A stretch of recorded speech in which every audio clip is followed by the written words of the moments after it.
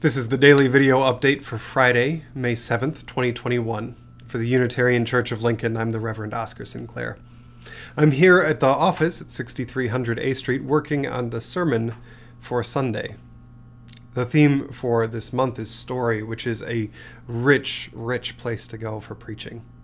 And not coincidentally for me writing in this space instead of at home, it will be the first live sermon I've delivered in over a year. That's actually wild. It's a thing that a year and a half ago I thought I would never get used to preaching to a camera, preaching like I'm talking right now to this image of myself and a lens. And now it's very strange to think about going back to preaching in front of people, reacting live in the moment. I assume it's like riding a bicycle. I assume it's going to be a thing that we do once, and it'll be, oh, right, this is how it works. But right now, in the lead up to it, it's it's a wild thing to think about. And as I'm writing and thinking about what Sunday is going to be like, I'm reflecting a lot that we're moving into a season of multimodal worship, where some people are participating in person, some people are watching live on YouTube on Sunday morning, some are catching up when they can after the fact on midnight on a Tuesday. It's going to be different than what's come before. It's going to be different than this time that we had when we were pre-recording everything, and it's going to be different than the time before that when we had 2 services, and it's going to very much be an experiment. We're trying to figure out everything from registrations to live streaming to how we'll do joys and sorrows in this new setup. It may help to think about this as a kind of beta test.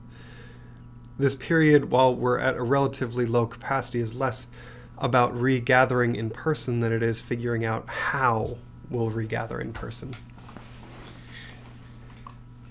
And I remember this thing that we said in the lead up to launching our second service in January of 2020.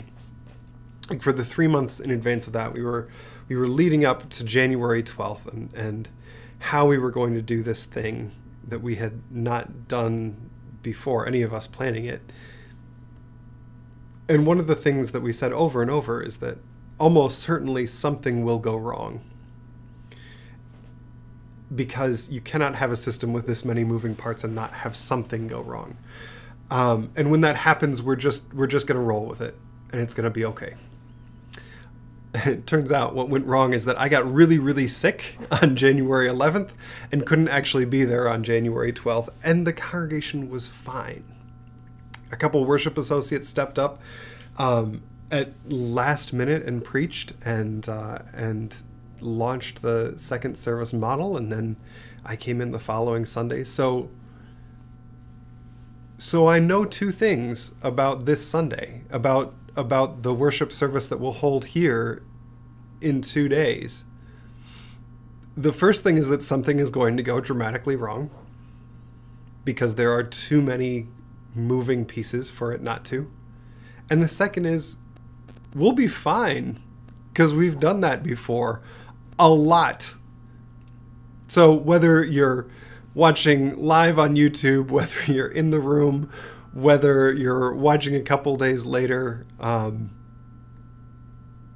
glad we get to experience this together. And when that moment happens where something goes awry, just breathe. Realize that the point of worship is not perfection. The point of worship is to be human with each other. And enjoy being human.